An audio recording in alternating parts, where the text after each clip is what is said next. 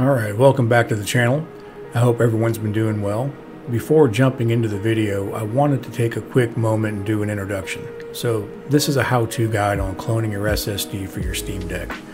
Now real quick before moving forward, let me take a moment here to explain what cloning is, as there may be a few viewers out there who aren't as familiar with the process as the rest of us. Cloning, as the word implies, is essentially completely copying your current SSD onto a new SSD. Pretty simple. This includes the operating system, drivers, and all of your files and data to include your configurations and settings.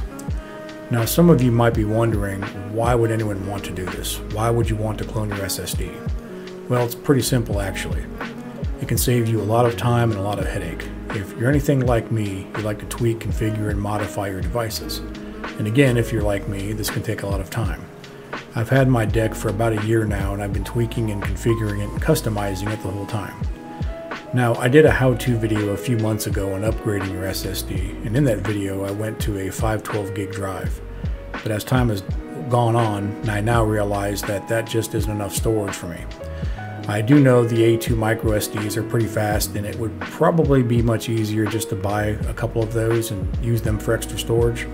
But as I mentioned before, I like to mess around with my devices. And besides that, there are a lot of games and apps that I just prefer to maintain on my deck's main storage. So I've decided to upgrade to a 1 terabyte SSD, and I don't want to have to go back and redo all that customization and configuration again that I just spent the past several months doing. So cloning for me is the perfect way to avoid all that hassle. Anyway, I will leave a lot of information in the description of this video, so please be sure to check that out and leave a like if you find the video helpful, and a comment or two if you want. So let me go ahead and say now, thank you for watching, and let's get to the guide.